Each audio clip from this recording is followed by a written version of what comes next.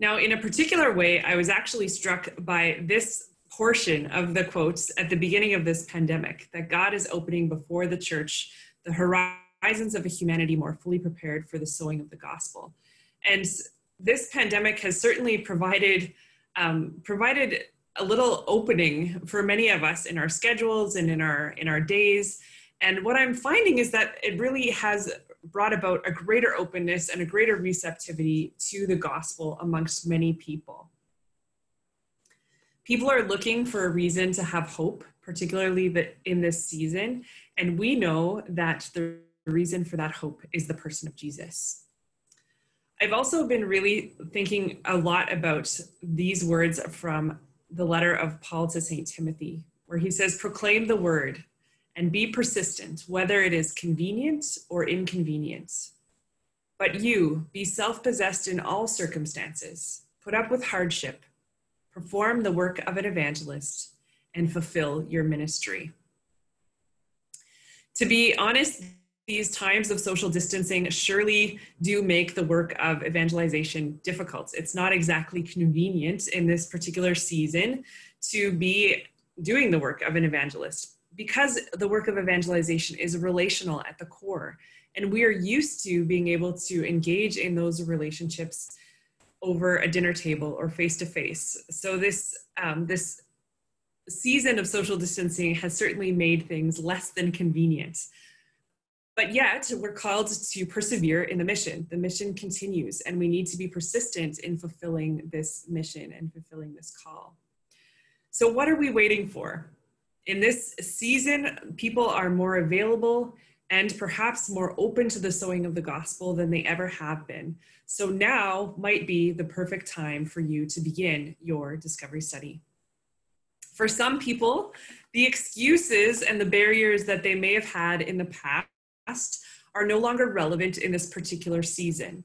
For some people, perhaps busyness was an obstacle before. It was a reason that they hesitated to saying yes to being a part of a small group. But most of us now aren't busy in the same ways that we were before. For other people, perhaps they were not wanting to make another commitment that would take them out of their homes in the evening. But if they can log on and join a discovery study from the comfort of their own homes, perhaps they'll be more willing. And it's interesting to know that in a lot of the coaching and the consulting that I've been doing, I have heard from more than one person over the course of this pandemic that they've been pleasantly surprised to find out that the depth of sharing, the vulnerability, that people seem to open up even in a more quick way over Zoom. And perhaps that's because people are more comfortable. Their guard is down because they're logging on from the comfort of their own home.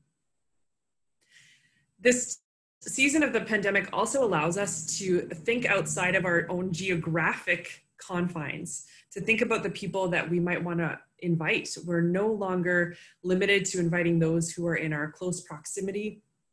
We can invite those who don't live in our province, our neighborhood. We don't even have to be limited to our own country. I've heard of a couple of people that are now starting faith studies with people internationally as well.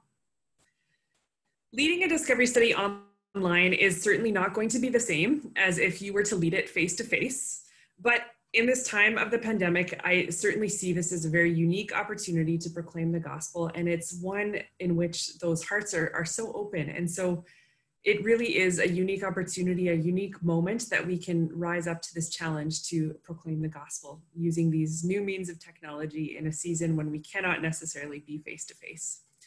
As was mentioned in the introduction, I've been a missionary for 17 years, and in the last few months, I have led my first ever online faith studies over Zoom. And I have to admit that I was pretty hesitant at first. I really didn't think it was going to be as good as it would be face-to-face. And I have to admit that it is different. It is different to lead online than it is to be face-to-face with people. But I am seeing that it is incredibly fruitful and it works extremely well. So as I mentioned in the beginning, I want to talk about this particular webinar. I want to focus on two different aspects of getting discovery started. I want to talk about the who of discovery, and then I want to talk about the how, particularly in this new online realm. So perhaps you are already convinced, you know that you want to do this, you're ready to jump in, but you might be asking, who should I invite? Who should be a part of my discovery study? And I want to invite you to consider this in two different ways. First off, I want to invite you to think about who in your life may be in your proximate periphery. So when we talk about the proximate periphery, we're talking about those who are close to you, but maybe far from Jesus. Who in your life maybe is close to you relationally, but is far from Jesus? It might be a friend or a neighbor or a coworker or a family member. Who in your life would benefit from hearing this message of the gospel proclaimed in a clear and simple way that would invite them to respond? For some of you as well, you might not be thinking about just starting your own personal ministry. You might have a bigger vision or a grander scale in mind. You might be thinking about how this could be impactful in renewing your parish or bringing a new life into your community. And for those of you who are thinking at that level, I really do want to invite you as well to think about who can I invite that would be ready to join me in the mission. We're going to talk a little bit about creating an impact list. I realize that that slide is incomplete. Steps to creating an effective invite list or an impact list. An impact list, quite simply, is a list of the names of the people that you desire to build a relationship with and to seek to proclaim the gospel to. It might be, in this case, the list of the people that you are hoping to invite to be a part of your discovery study. As a missionary, this is a really powerful tool that we can use to help us to remember each individual person and to pray intentionally for them, and then also to strategically plan our next steps around how we would go about building that relationship and extending that invitation. So the first step of creating an effective impact list or an invite list is really prayer. I want to invite you to pray and ask the Lord, invite the Holy Spirit to inspire your impact list. Who, Lord, do you want to be in this faith study? Ask him to give you the names of the people that he longs for the invitation to be extended to. And be attentive. Trust that when you ask, he will answer. And he might not give you specific names, but he might. He might give you very specific names of the people that he desires for you to reach, or he might direct you to a group of people. Perhaps he wants you to reach out to a prayer group or to the group of lectors that you're part of or to a community group. So be attentive. It might be a group at your parish. It might be coworkers. It might be neighbors. Most of the time, one of the things to be mindful of is that we need to invite people who we have a personal relationship with. We don't want to invite people into a faith study if we don't really have influence in their life. So having a relationship with someone is really effective in extending this invitation. You have to have some kind of an existing relationship in order to extend that personal invitation. We want to invite you to so broadly as well, give everyone the opportunity to say yes. I think sometimes when we are setting out to write our impact list, it's easy for us to want to say no on behalf of some people. Perhaps it's because you're afraid of rejection. You're afraid that that person would never say yes to an invitation like this. Or perhaps you think that they're too busy or that they have other commitments and they would be unwilling to take this time. And so we can easily say no for people and write them off before we even give them the opportunity to say a yes. Last week, I hosted a webinar, and the woman who I was co-hosting with, she entitled the event actually Created for Yes, because she wanted to really hone in on this particular point that often we assume that people are going to give us a no, but in fact, every person was created for relationship with Jesus. And so really they're waiting to give their yes. They are created to say yes to this invitation. So pray, invite the Holy Spirit to inspire that impact list. And then so broadly, I want to encourage you to write down the names of the people that you are wanting to invite. And then the last step is to actually make the invitation. And I want to encourage you, when it comes to making the invitations, to make it as personal as possible. So if you have the opportunity to see someone face to face and share a cup of coffee with them and to share with them why you think that they would be a great person to have in the faith study, that's even better than if you were to phone them. A phone call is better than a text, and a text or an email can serve sometimes as a good icebreaker or a first step, but even after sending a text or an email, I would encourage you to make personal phone calls to follow up with each person that you want to be a part of your discovery study.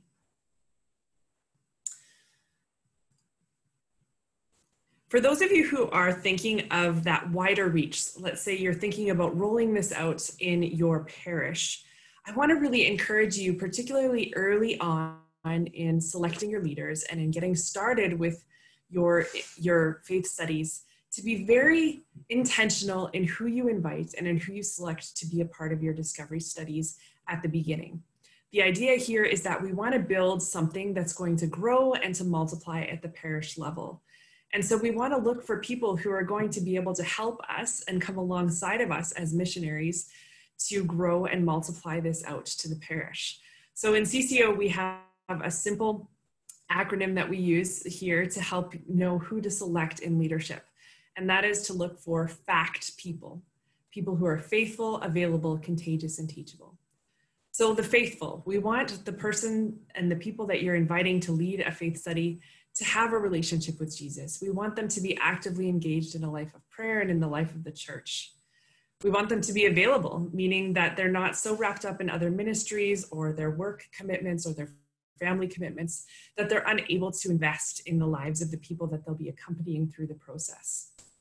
We hope to choose people who are contagious, people who model what it looks like to live in a joyful relationship with Jesus and that are attractive for other people to be around.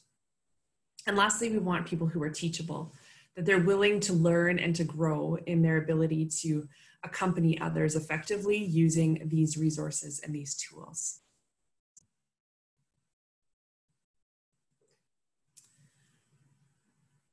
I want to encourage you with this quote from St. John Paul II.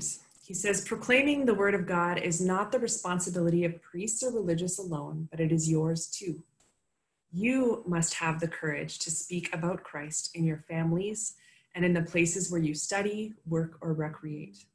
Inspired with the same fervor that the apostles had when they said, 'We cannot help speaking of what we have heard and seen, nor should you be silent. For there are places and circumstances where you alone can bring the seed of God's word.'" There are places and circumstances where you alone can bring the seed of God's word. So if you don't step into this mission, and if you aren't the one who is going to proclaim the gospel and who's going to invite people to hear this, then who will? There are places and circumstances where you alone can bring that seed of God's word. I want to give you just a couple of moments right now, actually, to pause, and we are just going to call upon the Holy Spirit right now and to ask him to place those names and those hearts upon our lives, or upon our hearts, the names of the people who he desires for us to invite. So I'm going to take a couple of moments just to pray, and I want to invite you to grab a pen, grab a paper, and be ready to hear from the Lord, be ready for him to inspire the names of some people that perhaps you can invite, or maybe it's a group of people that you want to invite, but we're just going to take a couple of moments for you to do that right now. So in the name of the Father, and the Son, and the Holy Spirit, amen. Come, Holy Spirit. We invite you to come and to descend upon us, to inspire us and to encourage us. Lord, we know that you have a particular mission and a particular call for each and every one of us. And Lord, we ask that you would inspire us with the names of the people who you desire for us to share this message with.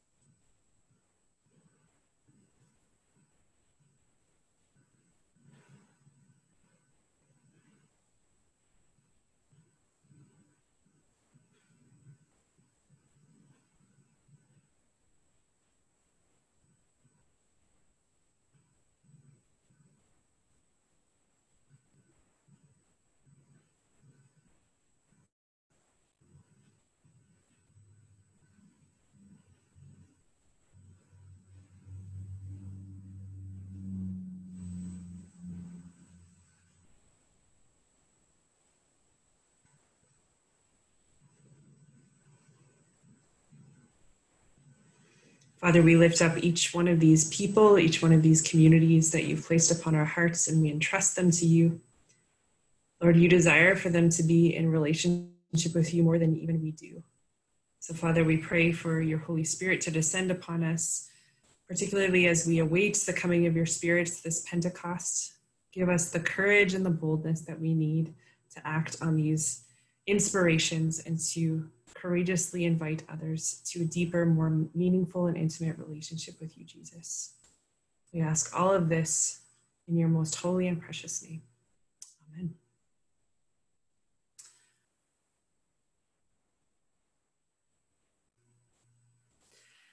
So before I transition into some of the practicals of leading online, do you have any questions about the invitation process or that initial component that I spoke about?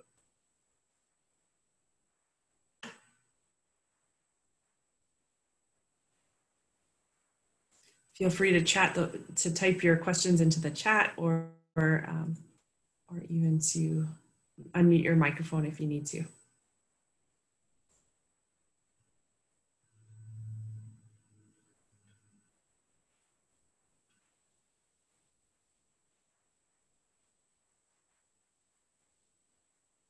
No questions?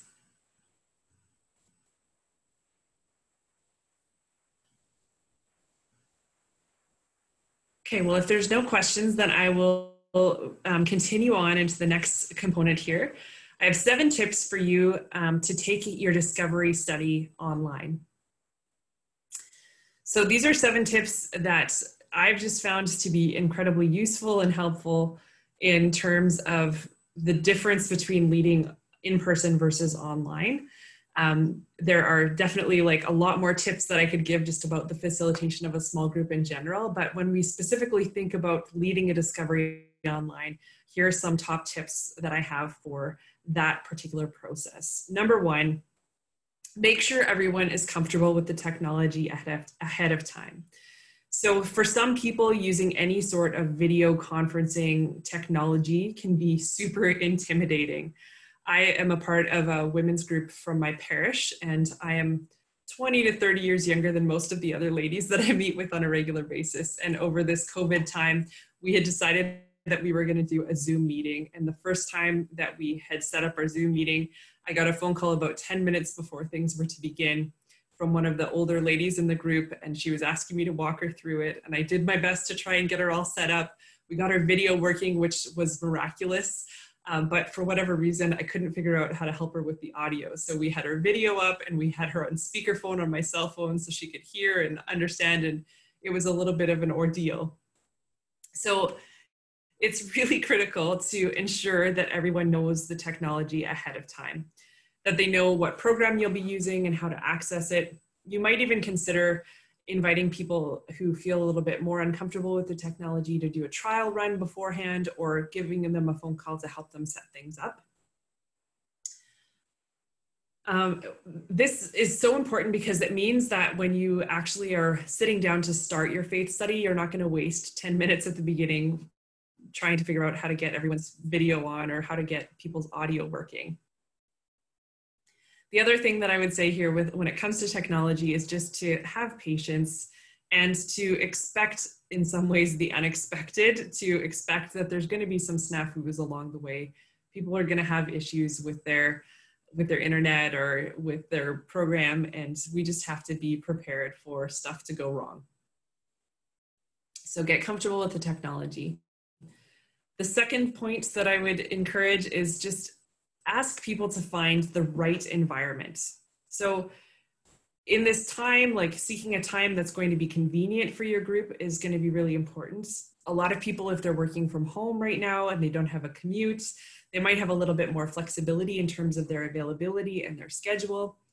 But you also might have to consider things like maybe they have kids at home that are going to be interrupting or making noise in the background, or their spouse that could be interrupting things as well.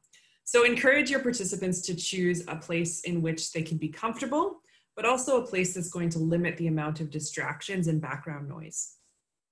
It can also be really helpful just to encourage people to use headsets. that limits the background noise, as well as muting your microphone when you're not speaking can be really helpful as well.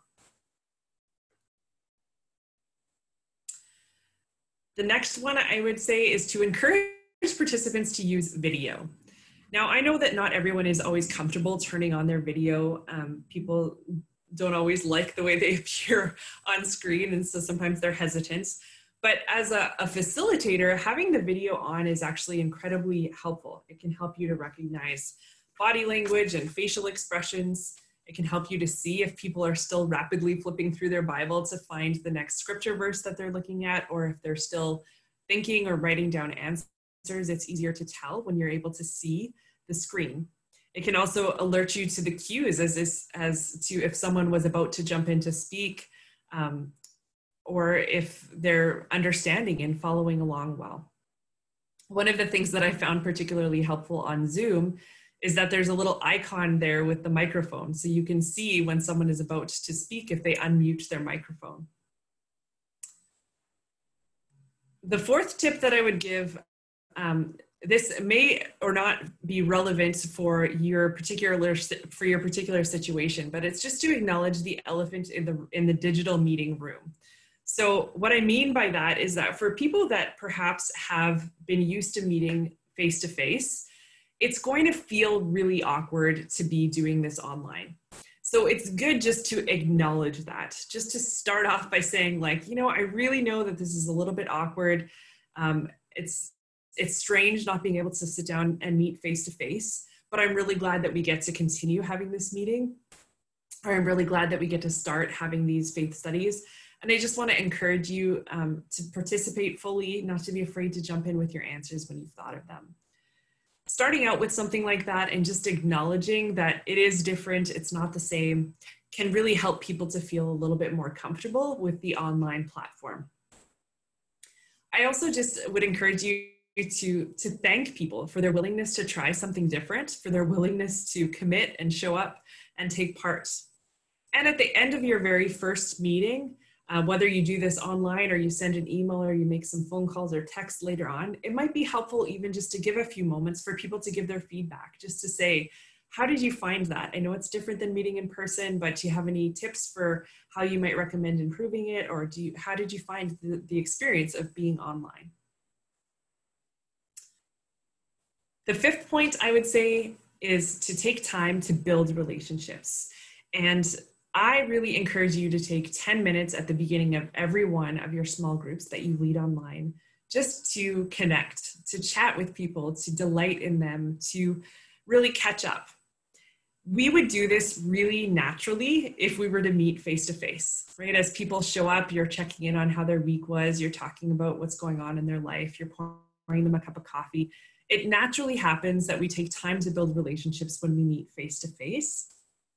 But when we go digital, it's easy for us to lose this. And part of the reason for that is that it does feel a little bit less natural when we are meeting online. And so there's a tendency sometimes to just want to dive right into the business component and not to be attentive to the soul that's right in front of you. So this time of relationship building in your first lesson might just include some time for introductions, inviting people to share who they are and why they've decided to take part in the faith study.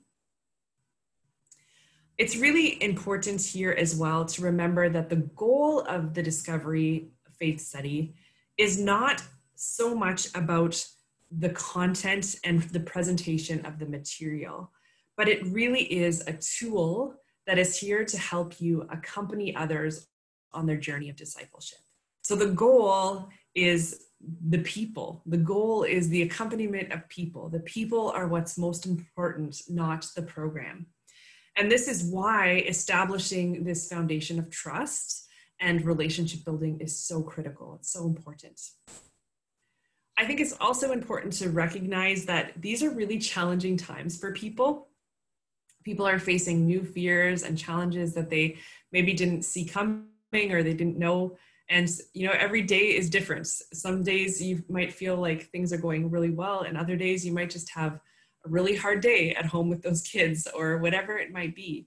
So it's important just to give people some time to talk about these challenges, to talk about the fears, to acknowledge those things so that we can leave space to talk about the things that really matter. My sixth point is, as much as possible, try to treat this like a regular group, like you would any small group that you were meeting, even if you were able to meet in a face-to-face context. So I always recommend, try to imagine that you are seated around a table instead of just staring at your screen. Try to imagine what it would be like if you were all sitting around the table, sharing a cup of coffee and having a conversation. I always recommend setting a group size of about 4 to 6 participants. It can be difficult when there's more than that, particularly on the online platform, to ensure that everyone is engaged. I always encourage people with Discovery to bring their own Bible, encourage them to have a pen and a notebook so that they can take some notes as we go through the faith study as well. Don't forget to do an opening and a closing prayer. Take some time to do that.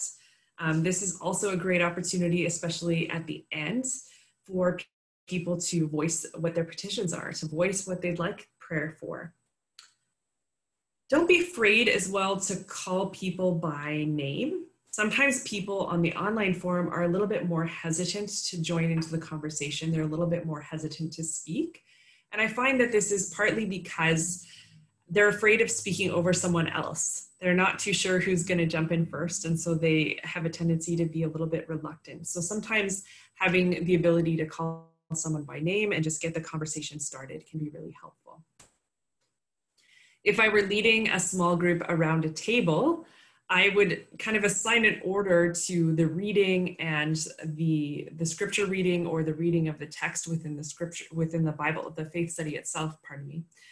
I would ask the person to my left to read the first scripture, and then the next person to read the next verse, etc. And I found that on Zoom, in a particular way, when you have the gallery view, you have an order that it's very easy to kind of follow a similar order as I would if I were meeting in face-to-face, to ask one person at my top left of my screen and just kind of work my way across.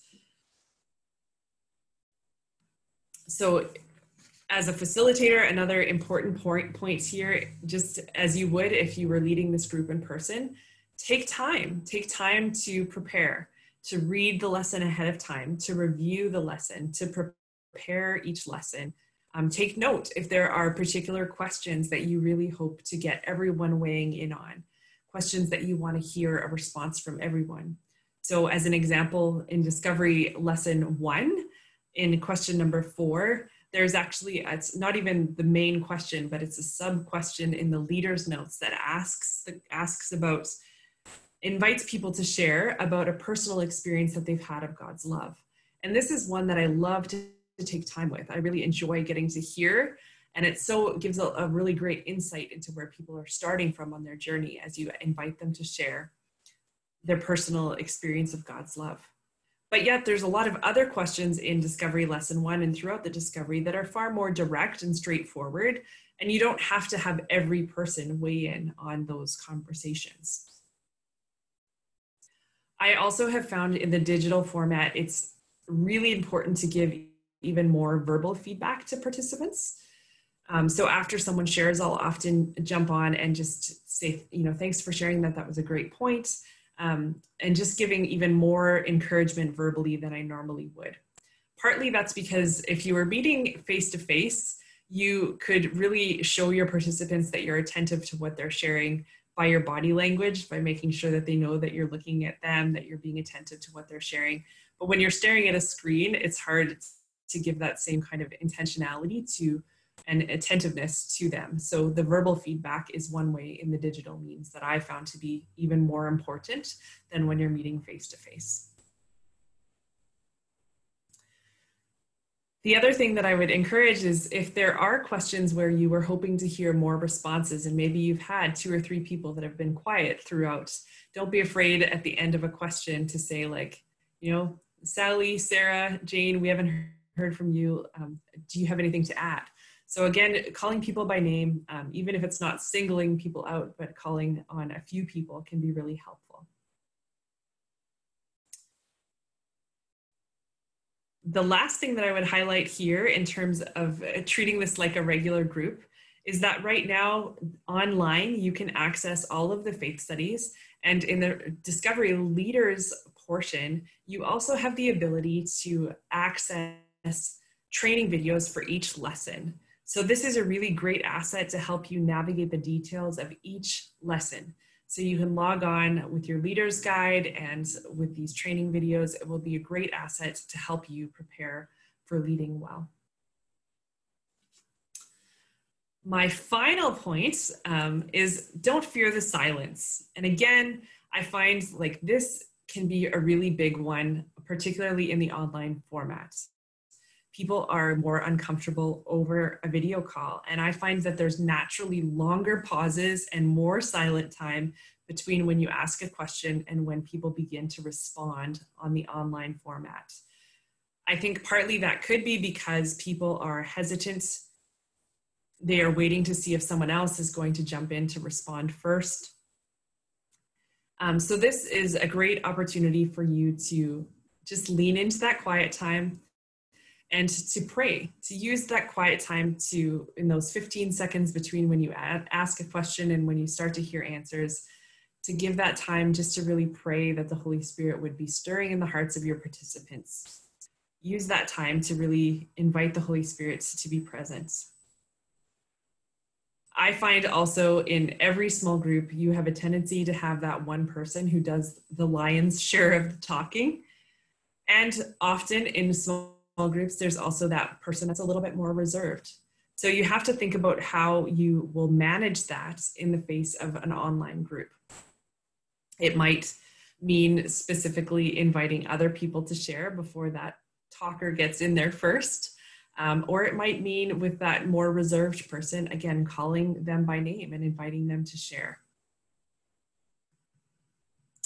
In one of the last discovery studies that I led, I had exactly that situation happen. I had that person who was like super, super talkative, and I had a couple of people who were much more reserved.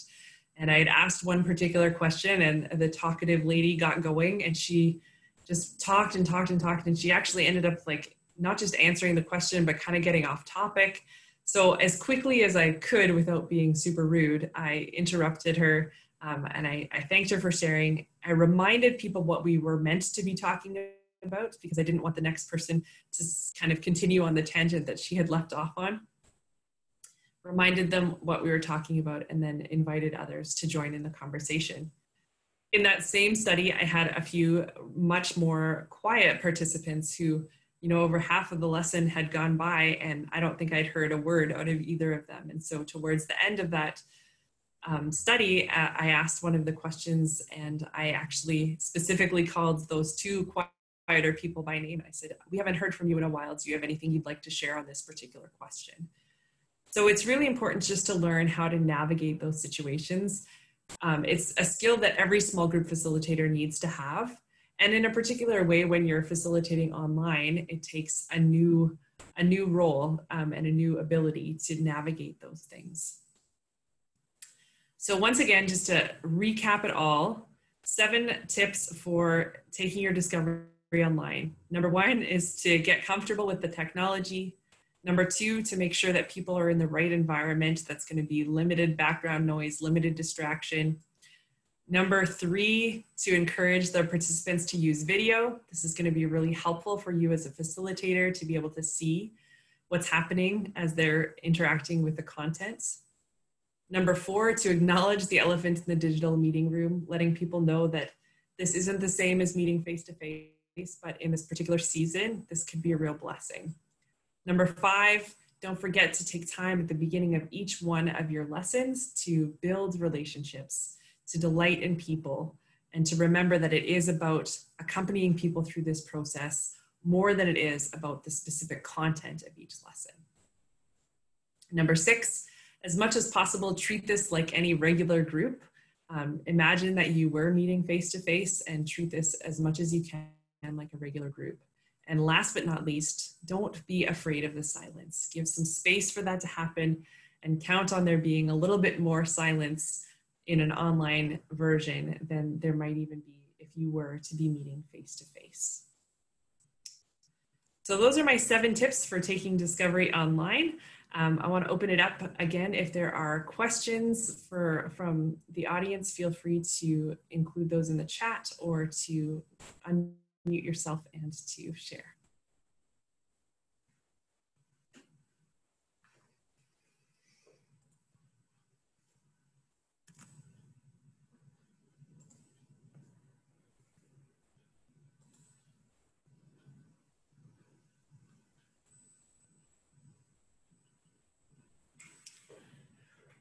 One thing that maybe I will just quickly share with you is we've talked a little bit about the online platform where all of the videos are available and the resources themselves are available. So when you go to CCO's Thinkific platform, you'll find that there's a number of different things that you can register for.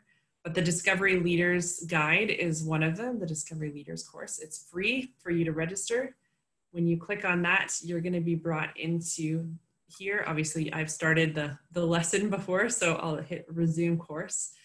And when you get into there, you are going to see at the top part, what you'll find is actually the Discovery Leaders Guide itself. So you'll see here's lesson 2.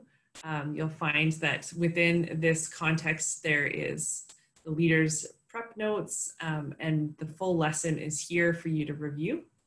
But if you scroll down, you'll also find that there are videos. So as I mentioned at the beginning, there's a video for each lesson. So here's lesson 1's video. It will load and it's a simple video that will help to walk you through how to lead lesson 1 effectively. So I really encourage you, if you are going to lead a discovery or you're thinking about it even, log into this just to take a look, watch some of the videos and get a feel for what it's all about.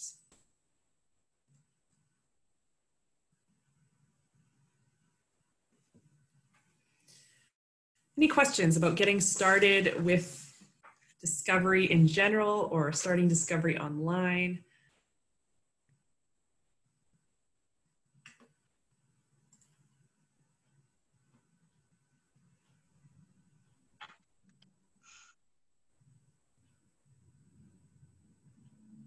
Great question. How do you sign up to take a course?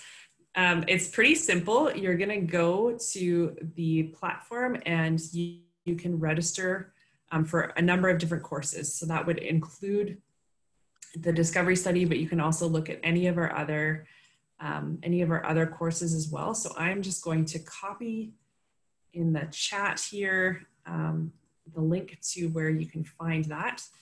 And it's pretty self-explanatory. You just go there and you can sign up for any one of those courses.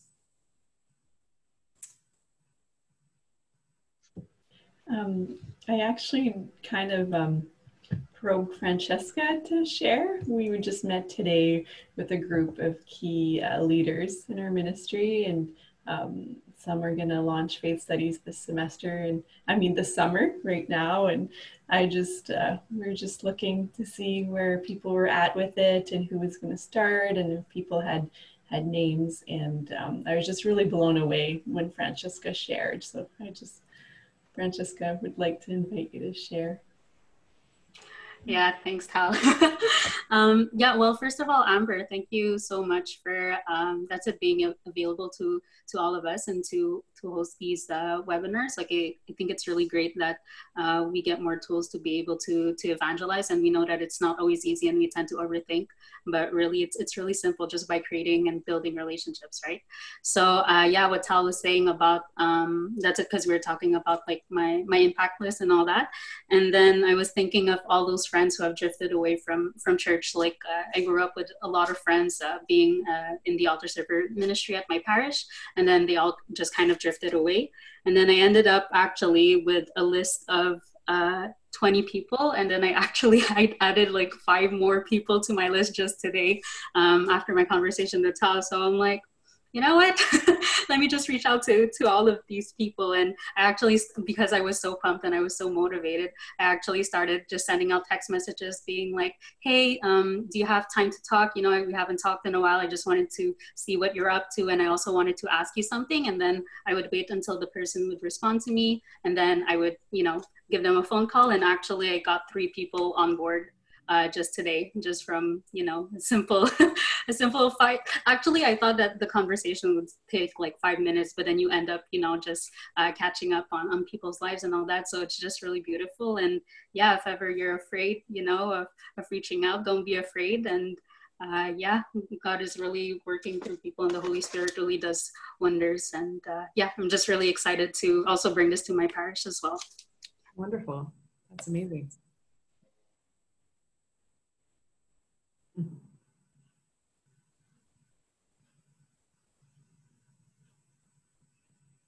If you've never done a faith study, does it matter, and how can you get support? Great question. So I think ideally we would love to see people have the opportunity to go through discovery as a participant before they lead a faith study. But we also recognize that that's not necessarily always the case, that can be possible. You might be in a parish where it's not accessible for you to have someone else lead the faith study for you. So there are opportunities for you to just take up the cross and lead it yourself, you know, to take that step and to learn it as you go, but to lead it yourself. There may be some opportunities as well within the diocese through Terrell and Corey and maybe through some of the student leaders or leaders that there is a possibility that there could be some groups organized, particularly for those who are interested in leading that haven't had that experience. But I'll leave that up to them to kind of communicate a little bit more.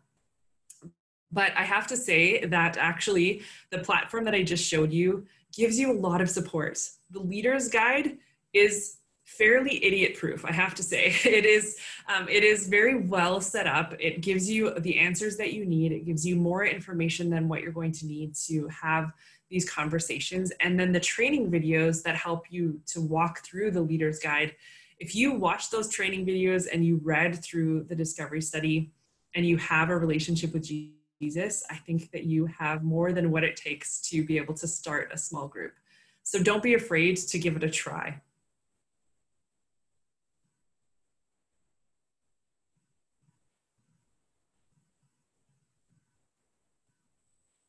I don't know, Terrell or Corey, do you want to speak to any of the diocesan kind of plans or support that maybe would be available within Montreal?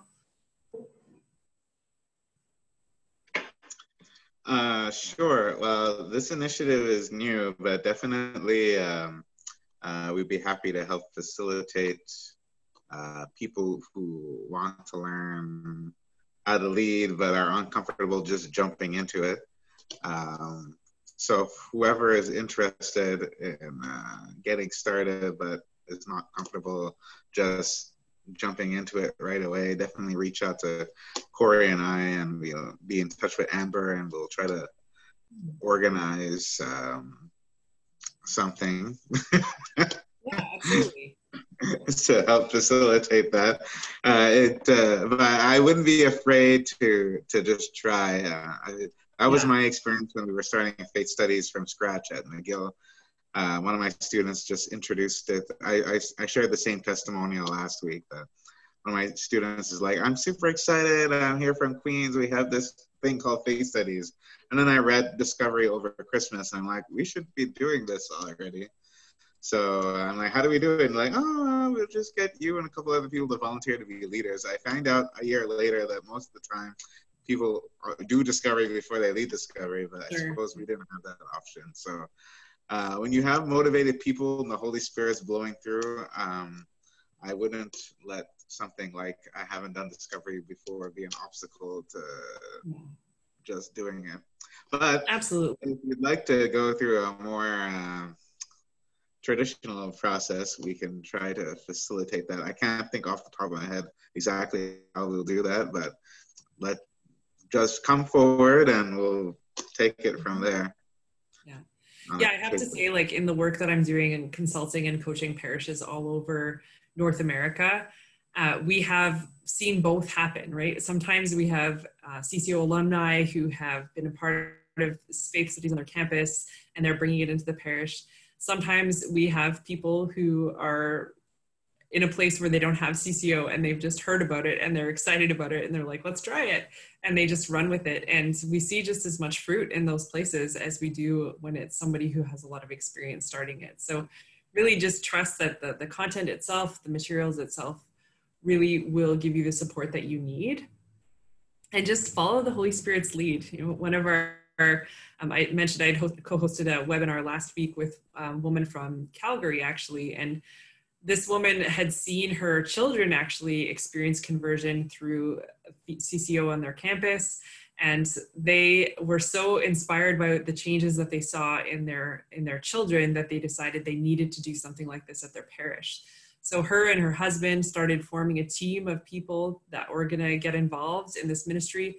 None of them had ever taken Discovery before, but they just started leading it for other people at their parish. And within this last year, they have seen some remarkable things happen. They have so many people that are going through the faith studies, and it all started because they were just inspired by the Holy Spirit to take that step. Nobody had taken Discovery before.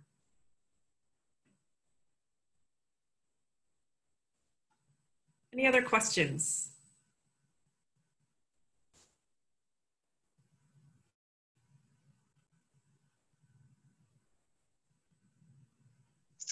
There was a question from Corey under the alias iPhone. So Proclaim is a movement here in the Vancouver Diocese. It was a movement that was started in October of this last year in the extraordinary month for the mission as declared by Pope Francis.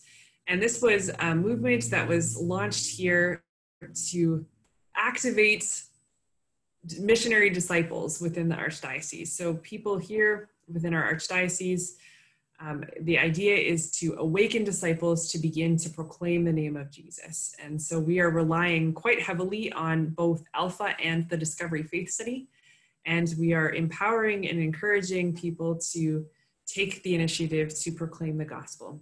It's a beautiful movement that's not dependent upon or tied to your parish or your parish communities necessarily. It's not waiting for your pastor to buy in and to make sure that everything is under his authority, but it really is just awakening us in our baptismal call, our baptismal identity to step out and to begin the work of proclaiming the gospel.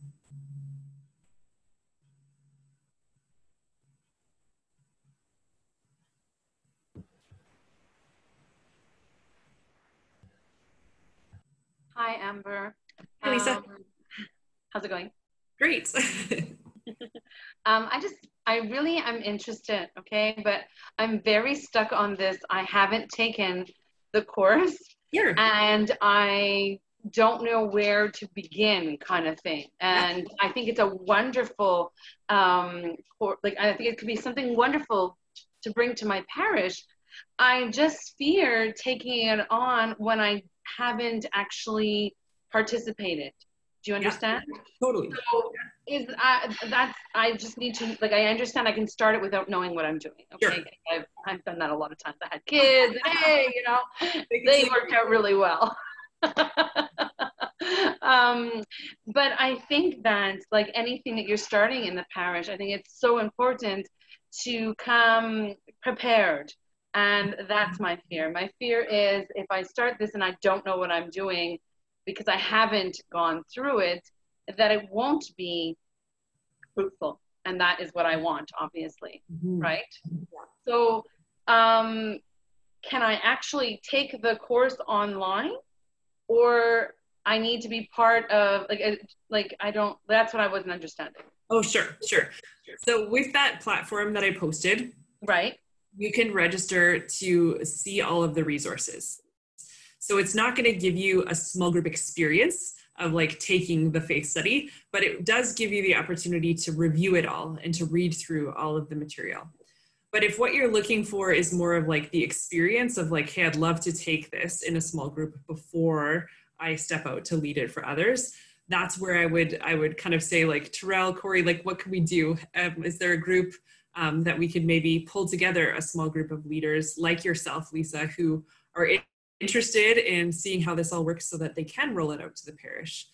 I had the opportunity, as I mentioned, to lead Discovery Online during this pandemic, and it was particularly for a ministry that much like you, they were like, they thought this would be really helpful and really useful for their organization, but nobody had taken it before. So they wanted to kind of have their leaders get the experience of going through it before they stepped out to lead it. So I actually ended up leading that faith study online for them over 6 weeks. So perhaps something like that would be possible with a small group of people, even within your own archdiocese, if there are a few people that are interested in kind of learning more. So Terrell and Corey, I'm sure, are hearing you loud and clear that that there is interest. So hopefully we can they can arrange that. I know as well that there are some people like Francesca, and there's some that I think are going to be leading in their parishes over the summer. I'm not sure where those parishes are, but maybe Tal can speak to that a little bit as well. Yeah, we have a couple of students that are hoping to launch them in their parishes. So it's just like very much at the beginning stage. And I just have to look a bit at the next few weeks and my next couple of months. But if possible, like I'd be happy to lead a small group through in preparation for the fall, or in preparation, just to go through it. And it's a gift as well for the leader. Like Amber and I have led Discovery, I don't know how many times. We led it as university students. And then I was one of those students, there was no, we had nothing Catholic on our campus. We started a Catholic club, and then I heard about CCO and I got the faith study, and I never actually went through it. But like we've all led it many times, but every time it's new, and every time, because it's the gospel message. And so we need to hear it again. And then hearing it, like hearing those in the study discover it as well, then you're like, yeah, it's always new. So it's always a gift. So either that, or I'd be happy to help Terrell or Corey lead one from them, or just, find a way. But Awesome. Yeah. Yeah. And you said it was 6 weeks? It's 6 weeks, yeah. It's an Discovery? Pardon? Yeah, what comes after Discovery? So there is a whole series of faith studies that are available through CCO. Discovery is step 1, which is the basic presentation of the gospel and invitation to relationship with Jesus. It's 6 weeks long. The second book in the series is called Source, and it focuses on developing a relationship with the person of the Holy Spirit. The third in the series is called Growth, and it starts to look at different elements that we need to grow as disciples. So prayer, scripture, sacraments, witness, fellowship, service. The fourth in the series is called Trust, and it starts to look at areas of our life that we need to go deeper in trusting the Lord and in trusting his lordship in our life.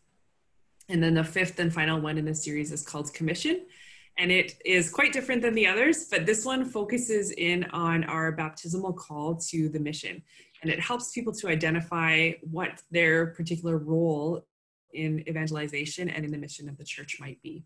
So the first 3 are 6 weeks long each, and then it's 8 and 9, I think, or the last 2 are 8 and 9 weeks long. So all said and done, it's just over 30 some weeks of content.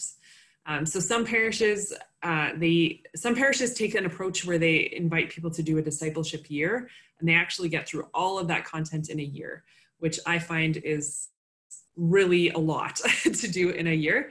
Other parishes, they offer, 1 or 2 faith studies in a year. So in the course of 2 or 3 years, somebody would get through the whole process. So really just depends upon the people and the parish, the pace at which they want to move. So what it could look like is you begin with a discovery course. You can run a discovery course multiple times in a year. Yeah. And then, like, say the second year, you can start incorporating a second along which you say was after discovery is what? Source. So you can incorporate a discovery, a source into the discovery, like, do you know what I'm like, Yeah. And then so you can alternate. One of the things, as you start to think about like a rhythm and planning it all out, one of the things that I always encourage is to try to keep the gap between when a participant takes discovery and source as narrow as possible, because that's where we find we have the biggest attrition is after discovery. If people go right into source or they start source fairly quickly, they'll be very likely after source to be excited about taking the next one and the next one. But if there's a big gap between discovery and source, sometimes that's where we lose people. So we always encourage people to try to keep that gap as narrow as possible. Okay. But we have parishes, that are doing so many different things. So we have parishes that they have an intake for discovery once a year, and then the other upper level faith studies are running throughout the year. We have other parishes where they have kind of 3 faith study slots throughout the year. And at this particular point in time, there's a parish in Vancouver who is now in their 18th round of faith studies. So they've been running discovery and faith studies for so long. I showed the video last week from Father Justin, actually. And so they have, in any round, they would have all 5 faith studies happening simultaneously. Like, you could be in whatever level you are currently at. So lots of different ways of approaching it. The one thing that I would just say is, as you're starting out, like, don't be afraid to start small, because we really are wanting to see things multiply, and multiplication takes time, but it also takes a concentrated effort. So if you're really considering this for the parish level, you're thinking about how this could kind of go on to that level, be really intentional in the beginning, as I mentioned, about leadership selection, really trying to be selective of who's in your first small groups. Bring other people with a missionary mindset alongside of you so that you can begin to grow and multiply. And take your time at the beginning. Don't rush into it. Don't overstretch yourselves. Thanks. Thank you so much. You're very welcome. Great. Well, thank you for joining us, everyone. We seem to have used our allotted time for this evening. So to respect everyone's time, we're going to call it quits in a few moments. I was just reminded by the alias iPhone Corey Jolly to mention another webinar that we're planning in a couple of weeks from now.